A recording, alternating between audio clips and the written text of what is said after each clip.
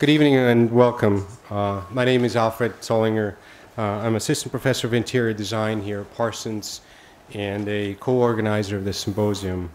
I have the great pleasure to introduce tonight's keynote speaker, Claudy Jongstra. The first time I saw a piece by Claudy, I had a very visceral reaction to it, I must say. While I had been somewhat aware of her work, it was not until I saw her installation at the Cooper Hewitt last year that I fully got how powerful her work was. Raw, strange, thick, and beautiful all at once, and so powerful that it stayed with me for days. The next time I encountered her work was in a visit with some students that I made to the Maharam Studios. There on a table were laid out some of the finest and most exquisite fabrics designed by the great designers in the last 50 or so years. But it became clear right away that the fabrics and the textiles that the students responded to were really the ones by Claudy. And it was with great pleasure that I watched the reactions on the students' faces as they learned more about her and her work. And it was then when I realized that we should bring her here tonight for the symposium. Claudy's most recent project here in the US, I think, is at the David Rubenstein Atrium at Lincoln Center. It's a collaboration with Billy Tin and Todd Williams, and a project we were able to visit with them a couple of days ago. It was during the presentation there that she explained that she switched from fashion to making textile installations because, in her words, she was much too slow to work in fashion. And as she was saying that, she was standing there picking a piece of Dutch landscape that had embedded itself into a piece of felt that she was holding. In other words, a piece of dirt somehow gotten stuck in one of her sheep. I think Claudy really gives new meaning to local and slow. And while I'm fully aware that not all of us can or should move to the country and raise sheep, I think she really expands the role of designer and artist in wonderful ways. Claudy Jongstra was trained as a fashion designer, but became under the spell of felt in 1994 when she saw a Mongolian yurt on display. Jongstra quickly mastered the process of felting and started to make fabrics combined with other materials like silk. Her extraordinary range of innovative textiles has attracted attention worldwide and resulted in commissions from leading fashion designers, museums, architects, and government bodies, companies, and individuals. She works in an autonomous and sustainable manner, and while controlling the entire process from raw materials to end product, including the use of natural dyes. Since 2009, Jongstra also keeps her own Hortus Botanicus, where national historic varieties of dye plants grow. This youngest division of her studio is engaged in innovative cultivation. She has been awarded many times for her innovative work, such as recently the prestigious Dutch Award for Applied Arts and Architecture, the Prince Bernhard Cultuurfondsprize. With Claudy tonight is her Director of Strategy, I think that's the best translation we were able to figure out, Marleen Ekbersen, who has worked with her for the last 10 years, helping facilitate her artisanship. Marleen has background in museum studies, and before joining up with Claudy, worked for over 10 years with the Association of Dutch Designers. Please welcome Claudy Jongstra and Marleen Ekbersen.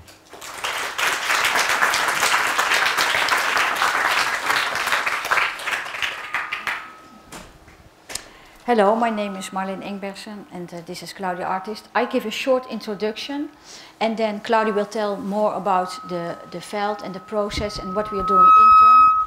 I'm doing more the explanations of the projects we are doing with architects, so the realistic projects, and she's focusing on inside the processes.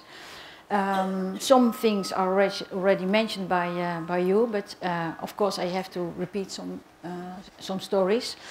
But Claudy was indeed educated as a fashion designer, and she works in the fashion industry for several years, but after some years she was thinking all these collections 4 times a year, always this rush and always this waste in, I have to stand, the rush in all the collections, and also the waste. When it's fashion, and then you throw it away when it's not fashion anymore.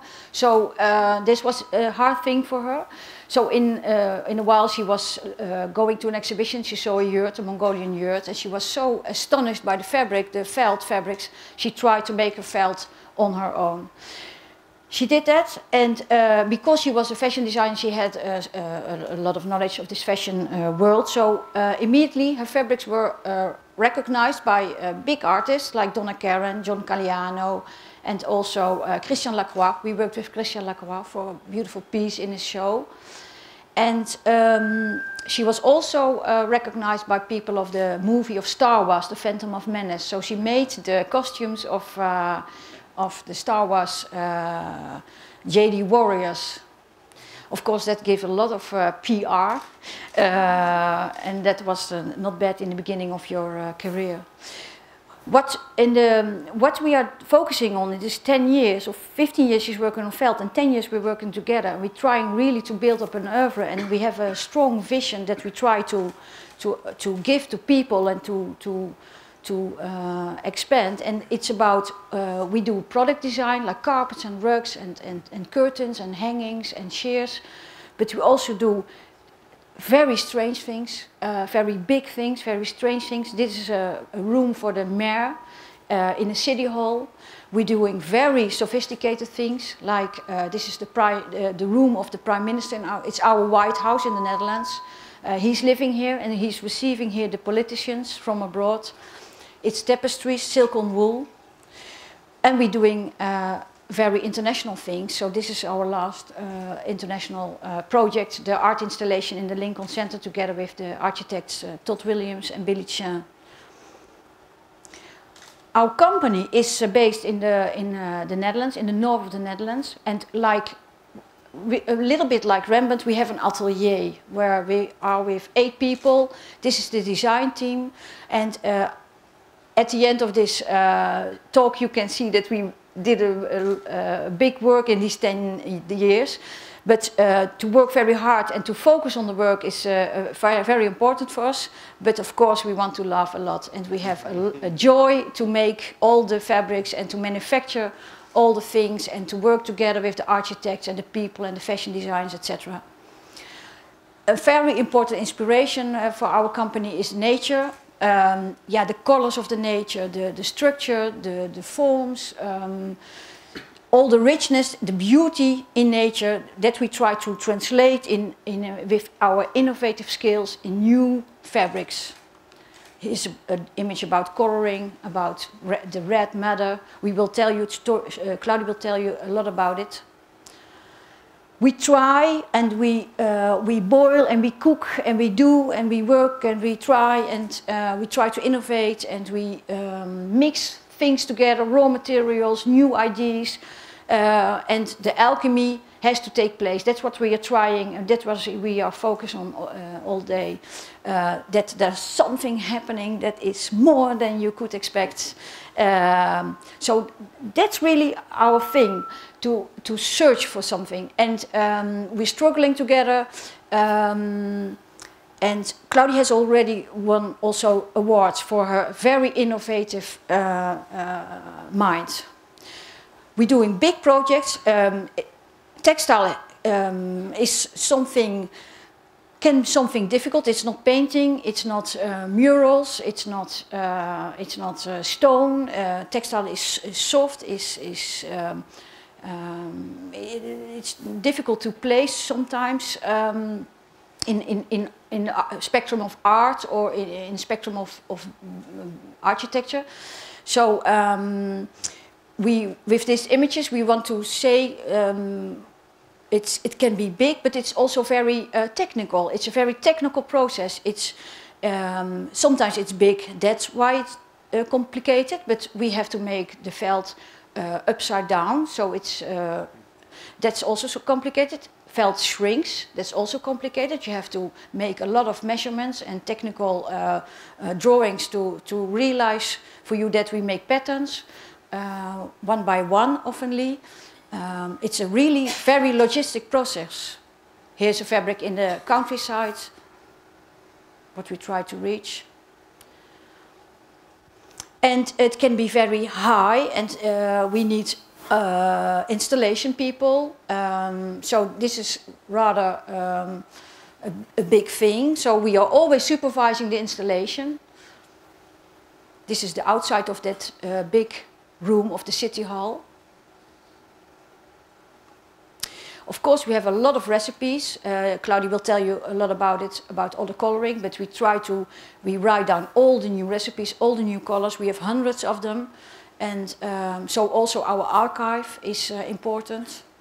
And of course, when you work with architects, you have to make renderings, and you have to make maquettes.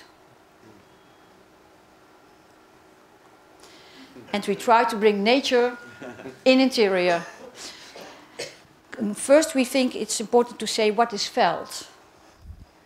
Felt is really a very simple thing. It's the oldest textile in the world, and this is wool directly from our sheep. And this is the Drent heat. This is a typical Dutch sheep. And what I like most is that making felt is so incredibly simple. You add water to it.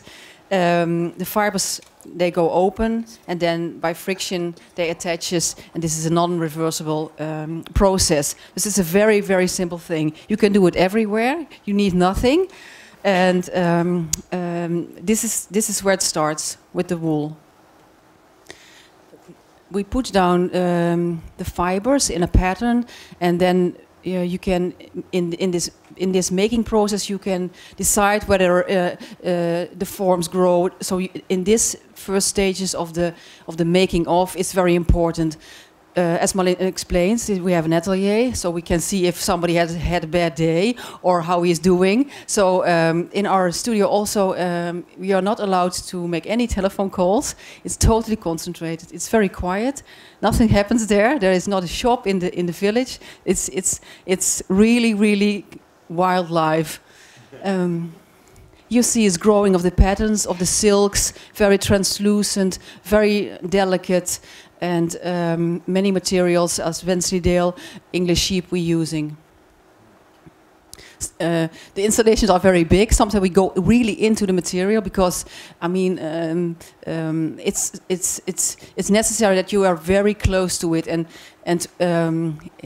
like the Brancusi atelier, I was there recently. It's really, we have no complex machines, only for production, the making of the mechanical part. But for the rest, it's all handmade. Water adding to it.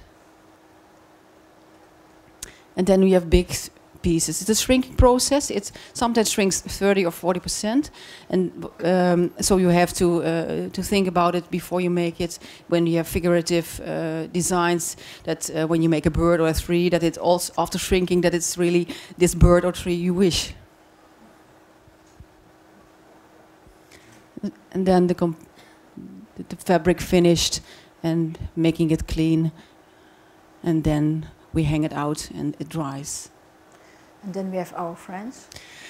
This is the most important part, because without wool we can not do anything. This is the typical Drent heat. It's the oldest European race, and there are only 1,000 of them left in the world. It's really a very tiny, sober animal. There is no meat on it, so not of any economic use. So they since 1900 it was completely disappeared out of our landscape. Also because of the introduction of artificial fertilization, and it's a beautiful, beautiful sheep, and we use it really directly. We have 200 of them, and besides that, they provide us the wool, and we try to keep this race preserved. More important that they work in landscapes. They really maintain in a natural way our landscape. They work on the Dutch dikes, and they have this way of walking, which is very like this. So the soil is really tight. So it's not a crazy animal. It's important. So that's what do you think? It's this natural preservation. It's for us. It's very important in our mission. Once a year, the sheep take off their coats, and that we often have people from Australia. They can do that very well, and they keep also the form of this fur. I call it fur, but the natural fur. They keep it in a beautiful shape.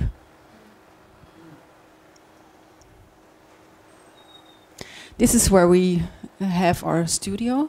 It's really in the countryside, in Friesland, in the northern part of Holland. It is really flat, and you have lots of space, and there is nothing. From material to color. A year ago, we started our own Hortus Botanicus. For many, many years, we have been dyeing with vegetable dyes, and for the people who dye, it's very important that they know what they are working with. So between these ateliers, we have started our own garden. This is a small garden with only like 100 of different types of plants, but just to show the variety and the inspiration, but also doing tests and making really new recipes. It was just finished last year, and even in a short time, many bees and butterflies already came back. So it was really like a paradise place. Working in the garden. As I explained, everything has been done manually. We have a dyer. She's a woman with, she's very, very strong, and it is important that that you keep it small, because then you can control the quality. You have to connect to what you are doing. So we do it in many steps. This dyeing process also. The colors are very, yeah, you recognize the colors from 17th century paintings, for example. This is a color Vermeer used in The Girl with the Red Hat. These are very old colors, and many of them, you do not experience them in your natural environment anymore. That is colored with? This is the madder. It's a carrot which gives the color, and it takes 3 years for them to generate and to build it up and to give. So it's even in this growing part, it takes a lot of time. And the yellow is with the wow, eh? The yellow is weld, and this is you use everything of the plant, leaves and the bast and the carrot, and it's very sun depending. So the harvest changes the color every year, so you have to adjust every time your recipe. This is our working space, and you see many color ranges in cochineal, walnut, weld, and we dye the fibers, so we never dye a piece, and only the fibers will be dyed. But also you dyed with the St. Jansbrug? Yes, we also dye with herbs. For the Cooper Hewitt installation, we dyed with this herb, and we had for 6 months we did only tests with St. John's wort, and yeah, we developed like 500 different tones in this coloring. So you could live your life with one plant. Yeah. Drying. The Dutch Miller. Just to give you an impression where we work, this is a design studio, housing, offices, so it's really out country, and we are building now a vegetable garden. It's a small village, 200 people, and we have like a few buildings in the street. So it's now the Claudy Jongstra street. We call it that way. What is very exciting is that in a few weeks we are growing our own crops in these fields. It's a very, very tough clay. It's the northern part of Holland, and this will accomplish. I mean, then the chain is completed. So for me, it's important that I know where the materials come from, who is the farmer.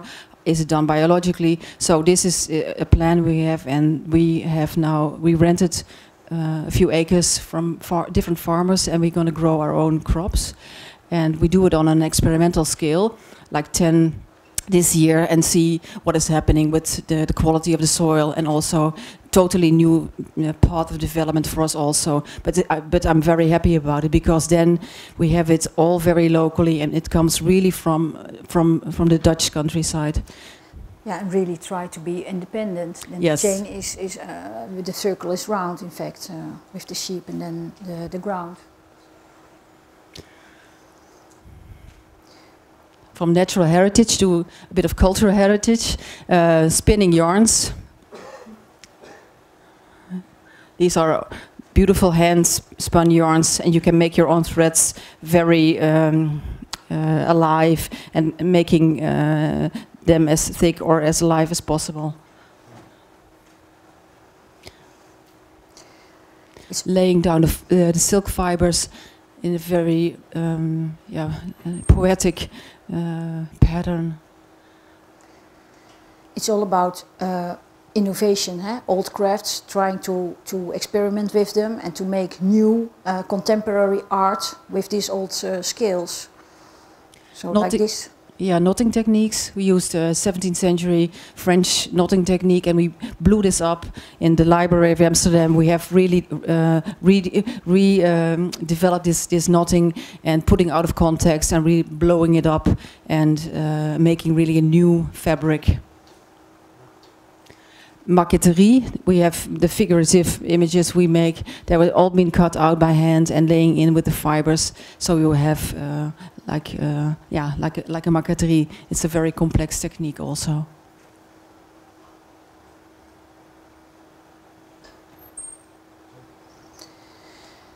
And we have an enormous variety in fabrics, more than hundreds of recipes, but we have no stock. We make it for the client or for the architect or for the place, for the location. So it can be very translucent, it can be very tough, it can be very rock and roll, it can be anything. So these are just a wide scale of some fabrics to show the differences in appearance. Very sophisticated and translucent, the raw silk with wool.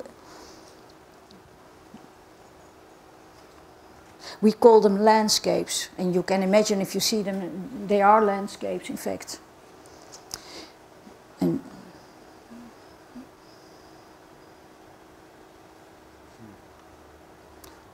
the silk is always the shiny part, and the wool is more the matte part. Azure. This is the maquetterie, first with a scissor knitted and then filled up with raw silk. And then our icon, of course, with the Dranvive, very recognizable.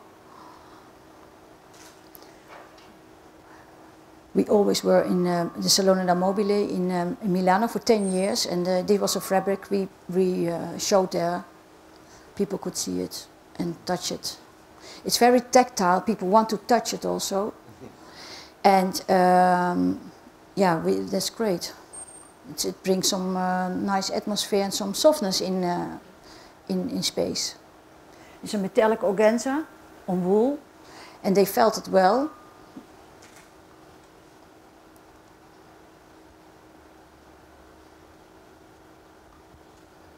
With raw linen, felt it together.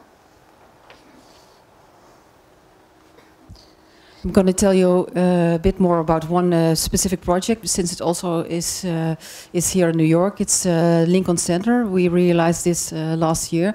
This is the design of Todd Williams, and it's for me it was a landscape with big oval-shaped forms in gray and the background in yellow. And here it's where it started. Todd asked for gold. Todd and Billy, they requested really a golden fiber. So we have never made a golden fiber. So it was for weeks a bit. It was really exciting. I mean, to achieve this color, and we did. It's this welt with a bit of this red over it. So it is a very warm golden glue. Shininess gives it. So this is what we use for the Lincoln Center. I thought for me, it was very important that this background would be very dynamic, that it will be like a big gesture, like that you could go with your eye and not been spotted on one specific space. So I thought then, okay, we're gonna blow up the design one-to-one scale, and we rented a big space where we really got into the design and really walking into this installation. This is how it started.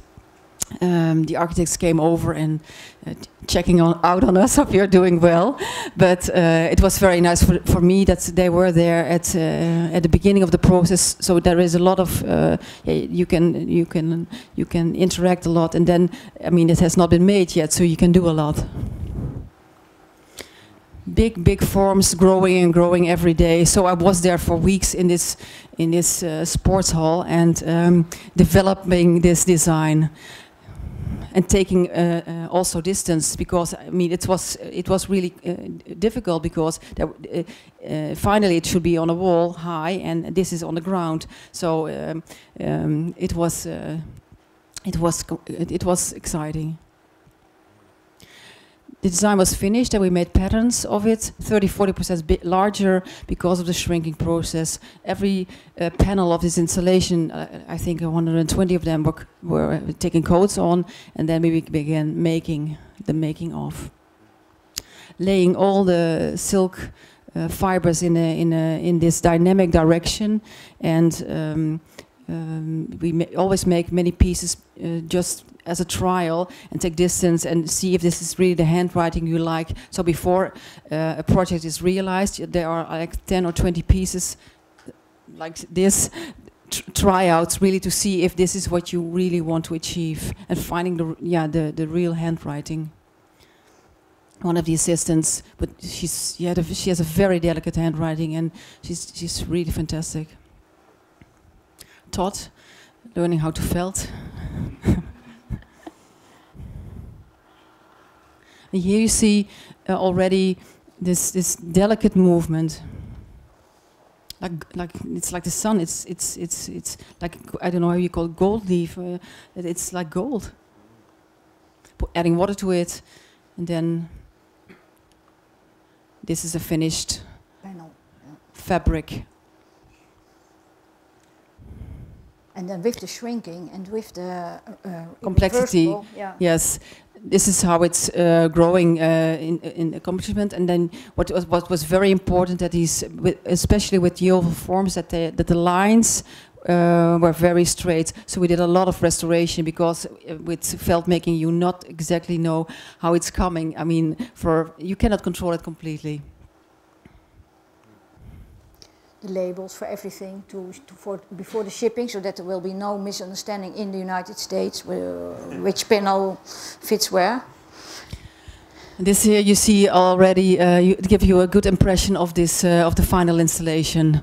Big oversized fabrics, and growing into one piece. Going there every day, seeing how, taking distance. We had very bad lighting, so you have to see like this, and trying, to make it that the work has this one big movement, as a big like a big paintbrush. That's what I would like. That this is what it should feel like if you experience this installation. De retoucheringen. Many women, local women, worked on hands and knees and making little corrections to look it perfect.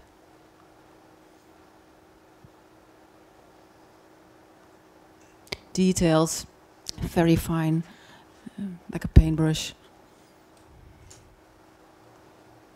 And this is nearly finished. Then it was shipped to the US, only the fabrics, and here it was installed, wrapped around acoustic panels. 2 of our people were there last summer and helping out with the installation, with the wrapping and the finishing of these panels. Here you can see it, and then there was the installation. and we supervise it. We have always people who are then at the location to supervise the installation and to help with all the details.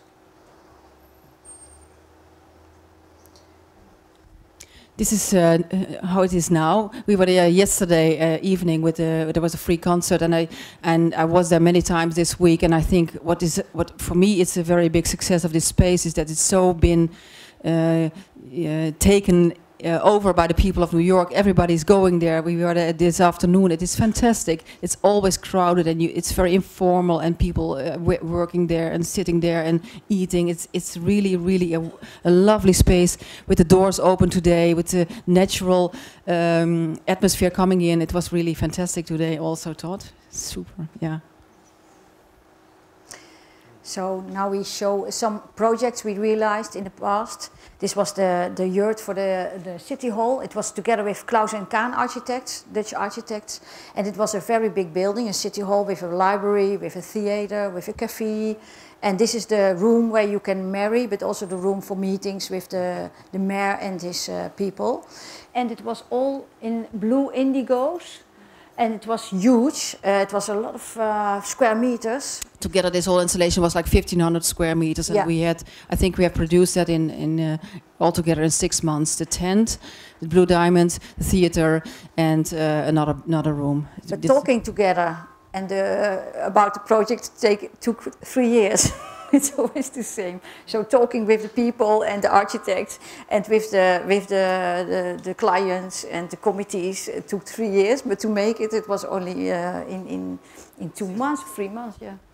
The inside, this is with the quippures also, very rich details on the outside, and in the inside it's like a chapel. It's like a church. It's beautiful in atmosphere. It's all kind of off-white felt. And they're placed like in a diamond with facets, and we worked with acoustic engineers because the noise, the acoustics is very important because there are board meetings. And what also is, is very important that it's like a trompe-l'œil. In that time, I took the liberty of putting in some really dark triangles, because when we were making it, it was all so terribly white. I thought that it needs, at some point, it needs a different, it needs another color depth, and I think it's worked out very well. But this was in a rural space, countryside. Also, the people needed a long time to adjust, and I mean, it's very unusual. It's 8 meters high, 12 meters length, and it's very strange also because there are no windows. It's really like you're in a shelter, in a big yurt. Yeah.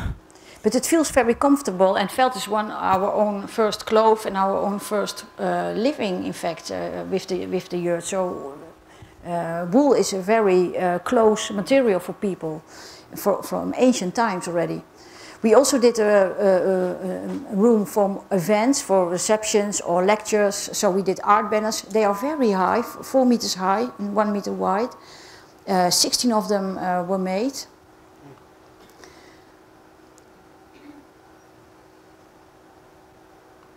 This is detail with the silk on wool, and you see the shiny parts and the mat. And the theater, it's at random patterns, wallpapers in several Dutch matter colors, and then stitched to the wall directly in at random pattern. Very warm feeling in the evening. This is a project we did for a bank in Holland. We have one green banking, and here we did. These are conference rooms, and we have these translucent pieces made, so you will sit rather anonymous. This was a very nice thing because people could walk through these stairs, and then if there was a meeting with people, they could look under the table, and they could, when the women were in meeting, they had some problems with looking under the tables. So with this felt of Claudy, you can exactly say where you don't want to be translucent. So this totally customized for the situation. So this banner, is there so that you cannot look under the tables when you climbing the stairs. This is a restaurant. It's a project a few years ago, and big tapestries, wall covering, full silk on wool. And what's nice about wool, wool is a very ancient material, but we did a study on wool, but wool is dirt repellent, wool has very isolating qualities, wool is non-flammable, so you can use it very easily in public spaces. In Holland we do not do fire treatment for the veld. It's not necessary in Holland for public spaces. We always bring the fabrics to the fire department and they do a test and then they say, okay, you can use it directly. It's antibacterial, so you can, wool has enormous qualities. They never reached smart textiles with so many qualities in one fiber. We had a very strange projects with this was a private people who wanted a ceiling by veld. It's a very high building. The architect was not Dudok but a student of Dudok, and it's a school building. They live in a school building in the gymnastic room, so it's very high. The acoustics are very bad. So we did the whole ceiling, 350 square meters of this dark brown veld with the long Drent heath hair. And it makes it very cozy. It's a winter room there in the lower part, and it's the summer room in the higher ceiling. So this is the Kunsthal in Rotterdam. It's a building of Rem Koolhaas. It's the restaurant, and this building is very tough and rough and not finished, and no small details. So the veld Claudy tried to make was also very strong veld with yak hair directly. From the yak involved. It's a woven pattern and then felted into brown. This is a Dutch library in Amsterdam. You see here a piece of a mock-up, and here we use this really exaggerated knotting techniques, and it was a full covering wall with the guipures on the right, and on the left there was a wall which had be very strong quality because it's a public building, and I think yearly there are 3 million people coming into this building, and downstairs you go to the restrooms, so everybody is going down and touching all these walls, so it had to be very strong and tight. What is very nice is that people now making dreadlocks. Yeah, dreadlocks inside, and they're doing. This is an interactive wall. They're doing crazy things with this material, and what is very you should touch it. There are no signs. Please do not stay away. We like that very much. These are the knotting techniques I spoke about earlier. It was a lot of work. I mean, it was like you need so many threads, and then dyeing them and using them into the felting process. That's also difficult to teach your people, because you don't want a thread that is very regular. We want threads that are not regular, that are very irregular. So you have first to beat the people, don't make it too regular, and then you have to make them to force them to go wild, but it's difficult that they go wild. It takes some time, but they're still in the company. So we also did the window lockers for the Lloyd Hotel. It's a hotel restaurant. It's also felt aluminium lockers. You can close and open the lockers. They are very high. It's 5 meters, yeah. And there are 15 of them. And if you close them, it's like one Japanese garden with birds and trees and coloring, and very refined. And it is a wonderful project also, because in daytime you can close them whatever you want, and it gives a lot of intimacy in the evening.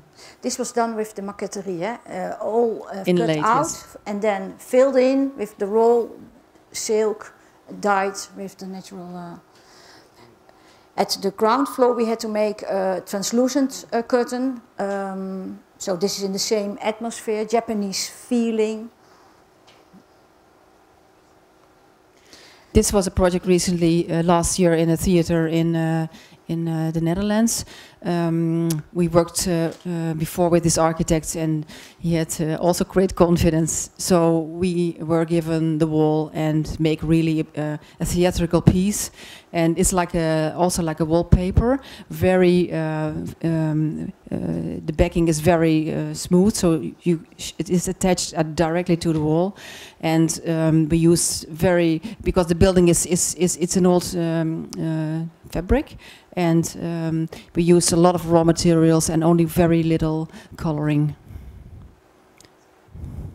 It's really in relief. Eh? Yeah. The wool of the Drantief is coming out of the wall. It's really a powerful piece, very dynamic, and yeah, has a strange power.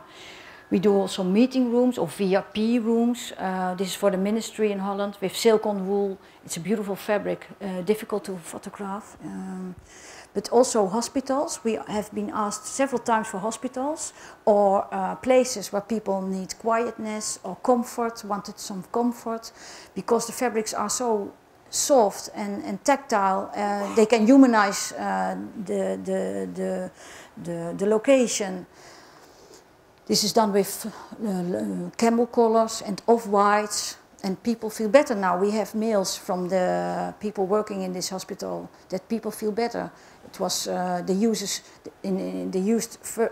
earlier stage they used only glass and steel and aluminium, and when they brought in some fabrics, it was yeah, more comfortable. Also a hospital, another hospital with fabrics and a beautiful piece at the end of the corridor, you know. This was a corridor leading to the. This was the hospital for cancer therapy, and this was a corridor, I think, 30-40 meters, and it's leading you directly to this treatment cells. So, this wall was steel, and it was really, yeah, very hard. It was really inhuman. So we had covered this wall, and I mean, it really brings you down to another level. And that's what we try. We want to try to touch people or to inspire people or to make them feel better. This is a good example. We did a show at Moss for years ago already, but then we got mails. There was a woman from the Catarina, New Orleans hurricane, and they had nothing left. Their house was down and they had no things at all. And after a year, the husband of this woman said, okay, I have to bring you to New York. You are so depressive, please, you have to go out. And then they went to New York and they went to see the show occidentally. And then she was seeing all these fabrics in the Moss show. She was really yeah, touched by the softness of the fabrics, but also the coloring and yeah, and this I think for her this Japanese figurative style, and that was the first time that she could think, okay, I have to move on with my life and try to get more power again. So we get mails from people. It's very strange what it does with them. We like to hear it, of course. This also was not a hospital, but yeah, this was yeah. This is a place. It's a kind of hospital where young women live. They have been. They are 13, 14, 15, 16 years old. They have really bad history. This is the last space where they can go before they go to youth. How do you say that? Yeah, criminal yes. jail or. And they have really had sex problems with lover boys. Really, this is very tough. It's this last place where they people trying that they yeah get on another track. So they asked me for this installation in the entrance hall, and I worked days with these young girls, and it was very. It was, yeah, for me it was the first time working with them, and I thought, I mean, we had this material with us in coloring, and they had really something like, they didn't want to touch it, only the very soft and white silks, and at first they didn't. I mean, they are not used to tactility.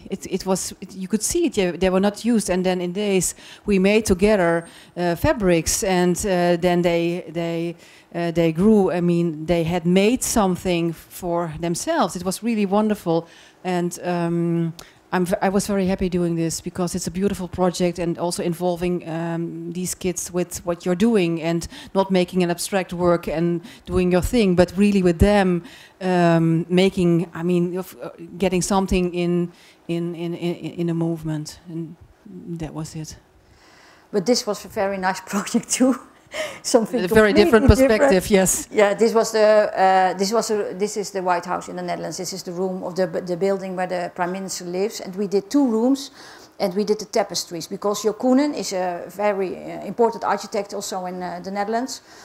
He's Rijksbouwmeester. It's difficult to translate, but he's the most important architect for that moment for years. So all the governmental buildings will be done with him. And he thought, it's a very old building, it's a 17th century building, but we have so much talent in Holland, why don't we do something contemporary? So they asked 4 artists, and Claudy was one of them. For 2 rooms we did only tapestries, because at that time people had gobelins, and in the winter they pull out the gobelins from the boxes, and then in the summer they were rolled up, and you had another room. So we made these gobelins, tapestries, they hang loose, and it's very chic. When you walk in, the fabrics are moving also slowly, so it makes a very sophisticated atmosphere. Beautiful paintings, of course, on the walls. For us it was strange to have paintings on the gobelins, but it's beautiful. So this is raw silk on wool in several layers, in indigo blue and grey. We did also the mother on pearl tapestries. This is also a VIP room, for board members, all around fabrics from.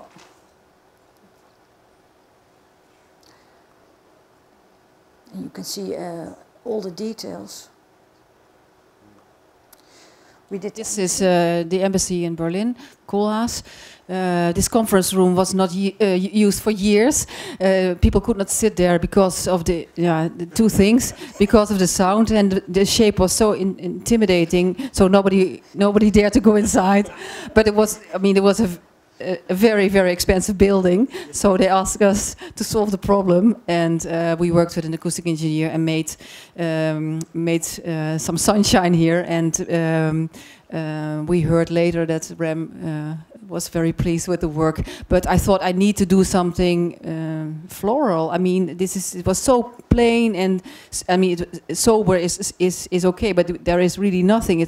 People working there, they call it the Ice Palace. So everybody was very unhappy, and we made 4 meter high, big, like a painting, but then in wool and silk. There's a very thick acoustic layer behind them, also done with acoustic engineers. You see all the silk parts. This is a board meeting room for DSM. It's a multinational in Holland. And we did the hangings, the fabrics for the windows and the table runners. It's a very strange room, but it's a chemical multinational, so the wallpaper also has something to do with this company. We're working together now with him. The CEO here also ordered an art piece for his home, and now he's saying, please girls, I like you so much and what you are doing and what you are standing for. Can I help you? So we thought, well, never, why not? So we went to him and he said, what do you want? And we want to make pieces for important places. Well, what are you meaning? And well, for example, the United Nations we would like to design for. Well, I know Ban Ki-moon. I will introduce you. This week in New York, we went to the United Nations. We were there with the Executive General, and we had a meeting. And now we're talking about the possibilities to make a piece for this important place on Earth. I think politicians are coming there and they need to be inspired. And this year it's the year of the biodiversity, and so where we're standing for is try to make the best, do something with your natural heritage, and of course do something with your cultural heritage, but in innovative way. So slowly we're starting the discussion. We had already 3 meetings this week with people, but of course the government has to give a present to the United Nations, etc., etc. It will be a long journey, but you never know, and it is fantastic that this CEO is now with us.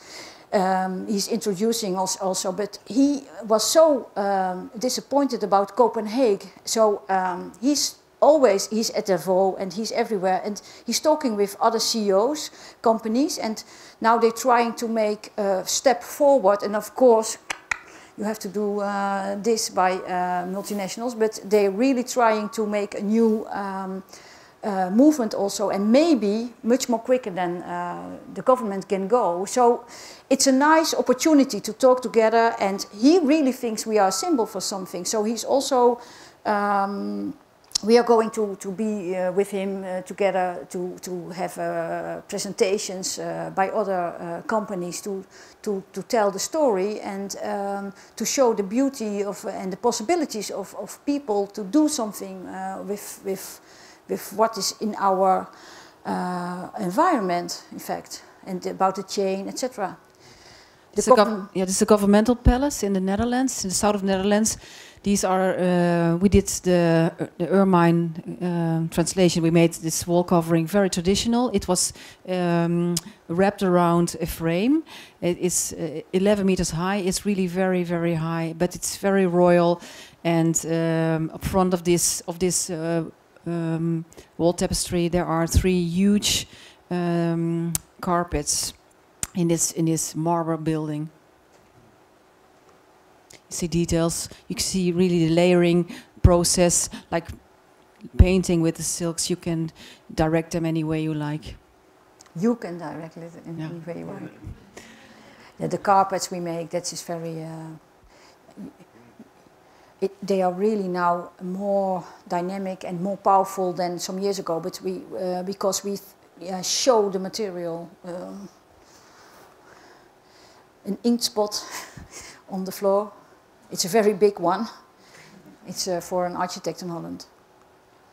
But also private residences we're doing in the Netherlands, but also in, this is what for people here in Los Angeles. Translucent hangings. So you see more of the fabrics. This is all hand cut with a scissor. Yeah, there is a fabric here which is similar. You can see there is not one spot the same. Yeah, it's really it's a beautiful piece. 18th century museum chambers. They asked us to put contemporary work inside, and you see this is the China room. It really goes very natural in this room, and as it yeah, if it always has been there, indigos. And then, of course, in the years we try to have we have this direction by carpets, bigger installation. We could make velds without seams, seamless. So we could work with architects. And then the first architect, he wanted to do this and do that and that strike there and then that centimeter. And then you have more trust and you get more projects that you have more freedom. So. Yeah, this was the first opportunity for a museum in Holland, a beautiful museum, the Pond, contemporary art. The director gave 2 artists, myself and another glass artist, this space, and we worked at this installation for more than a year. I did the softness, the fabrics, and Mark Mulders did the hardware, and it's Mapping Out Paradise is the title. And it's beautiful. You can meander through this installation and having different atmospheres. The white, when you're inside this white chapel, you feel totally different, and you experience the very dark cochineals or the red ones. And this Dutch artist Mark Muls, he's a painter, but he also works in glass.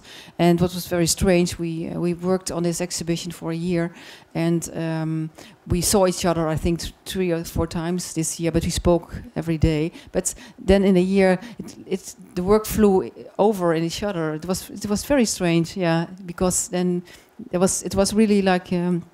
Yeah, it was a beautiful playground, yeah. And we were very happy to have this opportunity. It was hundred of yeah, I don't know, like 150 of these. All different, eh? Yes, yeah. yes. So art pieces we're making for galleries, or this is an underground gallery, black and whites we call them. I think they are very strong pieces. And you see the raw materials.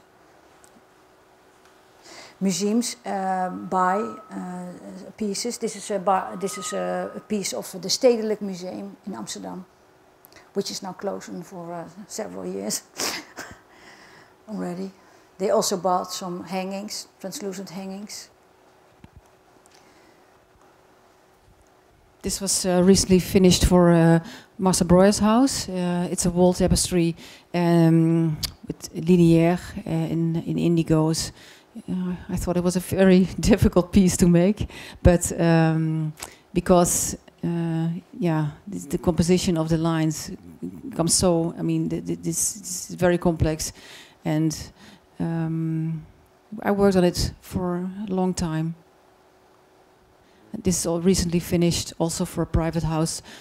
Art pieces, 3 of them in different sizes and also different constellations. And then we try to continue. We will. That was your mail, Todd. Thank you.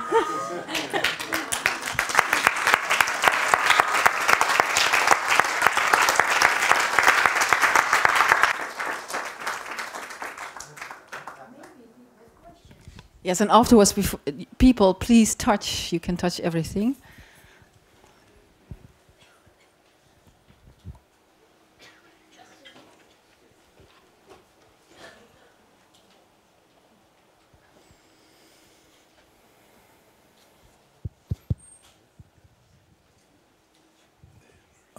I'm curious if you mentioned some of the traditional techniques, but are you looking at new ways of finding dyes through biomimetic research, through biomimicry, or are there any scientific advancements in your research? We work really with technical institutions in Holland. They help us with knowledge and researches they did. There was a big research 2 years ago about this red matter, also used in paintings. So we try to work with these institutions. Yes, yes. And also now with the fields, we're working with the university to monitoring the quality of the soil, and also because now that we have a zero status, everything we're using now and the crops we're growing. I mean, there is no. I mean, we can start now with research, and for us it's also very important to work with them together.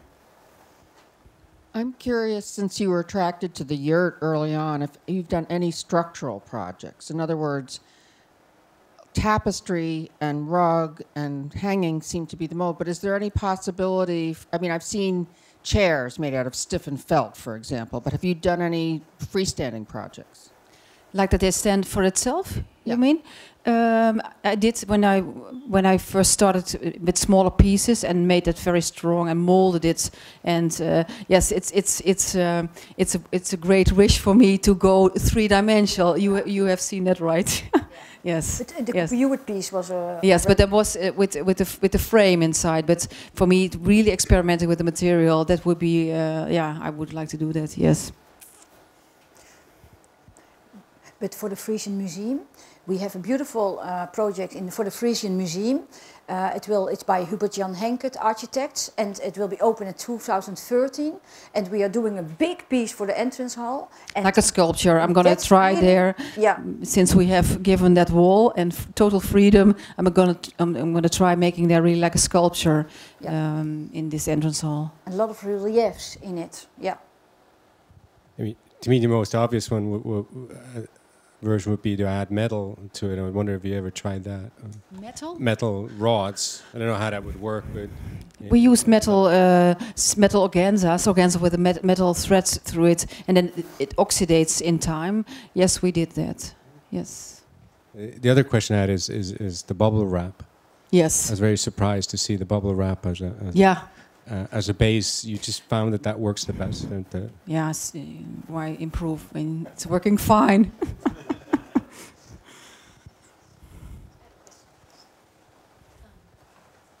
I had a question just about the natural qualities of wool that you talk about. I mean, and obviously the other day when you were talking at Todd and Billy's office about installing that big piece and then finding out you had to get treated for flame retardants because this country wouldn't allow you to install it without treating it, even though it passes an open flame test by the fire department in Holland.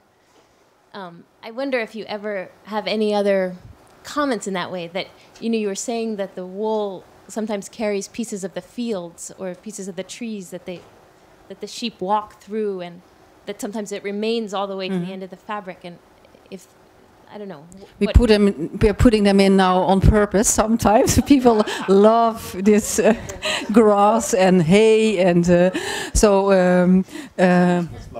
yeah. But the smell is very intense with the dyed material. I mean, you do not experience that in your environment. A fabric that you can, smell. You have never smelled something like that. I had never smelled weld. I mean, this is very strange. Or indigo. I mean, real indigo. You recognize it immediately. You have immediate this connotation. For me, it's another dimension. Yes. Just so in that room that you were showing in the White House in Holland, does it smell like lanolin? It smells like lanolin. Yes. Yes. The Hague. Sophisticated lanolin. But we like to awaken the senses of people. That they the sense of touching and the sense of smelling and the touch of looking for the beautiful colors. That's an important thing. I'm curious about your pattern making. I guess the pattern techniques within the felt, and whether that is like derived through like a process of seeing how the felt reacts, or how do you do that? Is it like watercolor? Do you use drawings, paintings? People ask this question a lot of time. Do you have paintings? But the last art pieces you saw, it's really, I cannot draw. I mean, this is for me, there is something between myself and the material. So my drawings are my fabrics. So I immediately start making drawings, and there are scale models. This is how I work. And then scale it up and make distance, and then of course at the point I make some notes, but in fact we do not work with drawings. No. We always work with architects and we make fabrics. So sometimes we need a sketch, and of course we show the renderings or the maquettes.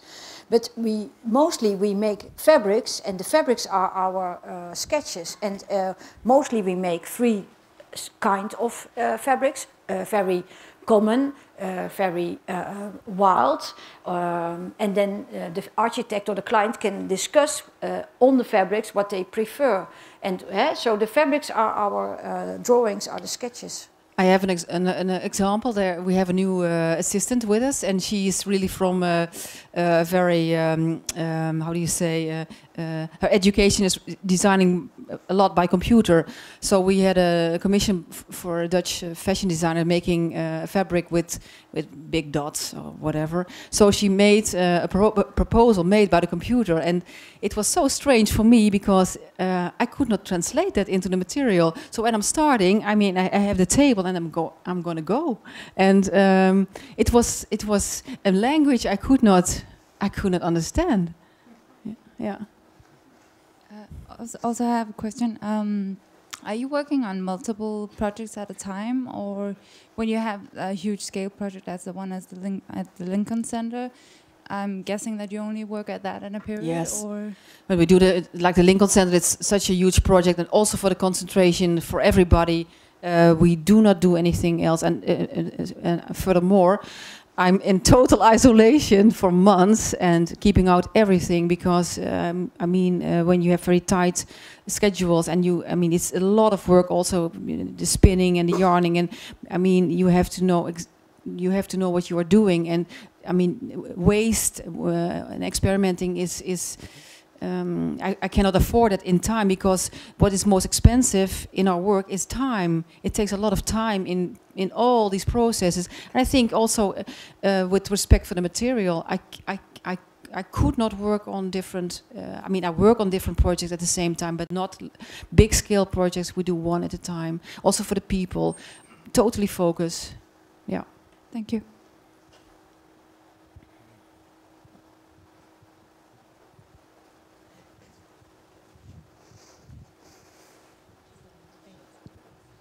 I had a question specifically about the farming. You guys had acquired quite a bit of land to farm for the dyes. Is it solely for your project? Because it seems like such a vast investment. It's such a large expanse of land that it... Oh, go ahead. That's true. We are now getting some support of our Dutch government, but we think this is not enough because it's very expensive. But everybody, I mean, Dutch farmers, they want to go another direction. The land you see in our environment is only farmland, but the cows are I mean, in stock. So this agricultural policy in Holland has really grown out of proportion. So there has to be a big change. So these innovative crops are, I mean, the farmers we spoke, they say, you are most welcome to come. We want this land different to be treated. So the farmers, they are in line. So are you interested in generating that as a separate opportunity to create natural dyes? Exactly. As like its own company? Yes. And then you have yours. So you have access to this, but it's for yours, but it's a universal project for... We're going to grow, you have 1 year plans, but 3 year plans. So what we would like to do is be an inspiration for other people to show people you can grow different crops. Right. And in Holland we had a big disease a few months ago with the goats. I mean, and last year we had it with I think Pigs. with pigs, and the year before we had it with chickens. So there is not an animal in Holland anymore. Because, I mean, there is only overproducing, and there is now a big political change. I mean, it has to stop. Right. We have a small country, but we have towers. I mean, plans for towers where pigs are being installed. I mean, this should not happen. Right. So what we try to show on a micro scale is that you can. If you are in, it's very. I mean, but it's all about money but bringing beautiful colors in the world. I mean, that's also another thing, and so we. This is what we try to do with the land. And your flock, are you breeding your flock since there's such a rare breed? Are you continuing that line? Yes, we control the I mean, yeah, there is also therefore there is a plan, and you have then one male or two males who are that year they are in super condition. So and that way you control it a bit, but Holland is very very small, and they work on dikes and they work on natural landscape. So, but we are a bit limited because of the space in Holland. Yeah. I have a question, sort of a corollary to that question, and that's about the sort of the seasonal aspect of what you do. In other words, are the things that you make, are they related to the kind of passing time? For example, when the sheep's wool is ready to be cut, or when a particular set of plants are ready to be extracted for their dyes. Are there times you can make things? Yeah. Other seasons, I guess. It's a very good question. For example, with the wool, it's not a problem. You can stock it for 3 years, but. With the, for example, St. John's wort, when you harvest this, let's say 20th June, then it will have a totally different color than you would harvest this at the 21st of June. So now we're doing this ourselves. You can harvest in this when the plant or the root is in the most has the most potential. So also with the madder. It takes 3 years to grow, but there were experiments that people tried, let's do it in 2 years, but you have a totally different quality of coloring. So in that sense, I mean, it's depending also on time. But we have a very crazy story with the sheep. We have not a lot of brown sheep. So when they order a brown carpet, you have to be. You have to wait 2 or 3 years. You have to be early in the year, otherwise we have no brown Grand Heath carpets. And we had 2 sheep who were sleeping together, and it was not the same specie. So there was a small sheep then, and with a very strange curl. So in Milano at the Salone del Mobile, we sold these scarves. So there were women, we saw it immediately, oh, this is a beautiful scarf. And then I wanted to. But we only had 1 sheep with these curls. So they had to wait for a year. It's very exclusive, yeah. But this can happen, yeah. Yeah.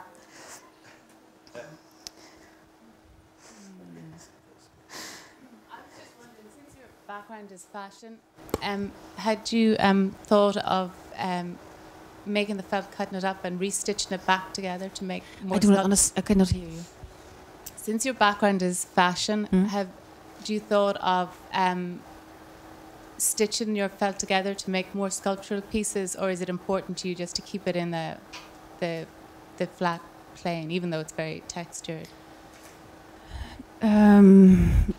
For me, that's when I would like to go into the, I don't know how to explain it very well, but I would like to go into the depth, exploring this material and going further and further. Stitching would be for me another thing to think about. So I mean, I'm not ready with this yet, but the feeling of sculpturing, that is what more in a natural way, making forms or molding it, that I can imagine I would really love to do at when there is a possibility. But everything extra is for me a burden. So or something, no. Okay. I mean, I'm really exploding because there's so much I haven't done yet here. So I am a bit withdrawn with that. Yeah. Yeah. Hi. I was just wondering if you could talk a little bit more about, I guess, your role as an interior designer in adding sort of tactility to spaces. You were saying the first thing that you mentioned that caught my interest was about the girls who couldn't touch the wool because it has too much texture and they didn't know how to deal with that. And then also, of course, the Rem Koolhaas room where you were adding something to that. So if you could just talk a little bit more about that. But what I very often hear is that it does many things to people. I mean, that is healing. There are healing environments, creating healing environments in all these dimensions. It can be in hospitals, but yeah, we have people who want to be buried in my fabrics. I mean, it has happened because it's their own. They feel comfortable. Or it gives comfort. Yeah, they. It consoles. Yeah, that it's consolation. Yeah, and often I think it's a material which is so basic. I mean, it's the first material. It's the first color of human. There is nothing. It is so honest. I think that this is the strength of the material. That this is it. I have nothing to hide. This is it. Naked. Yeah. And this is also what you see when people come to our space, because we are not. This is not fancy. This is what there is. So you see really people. You see really. I do not have to do this because that's what we do all day. So you need nothing. And people really, when they come to our space, they need. I mean, it's an effort coming because it's a long 1.5 hour from Amsterdam. But they take time, and it's really more than a fabric. I think. Yes. Okay, I think I want to leave some time here maybe quickly for people to come up and really touch and look and smell a little bit more. Thank you so much for doing this.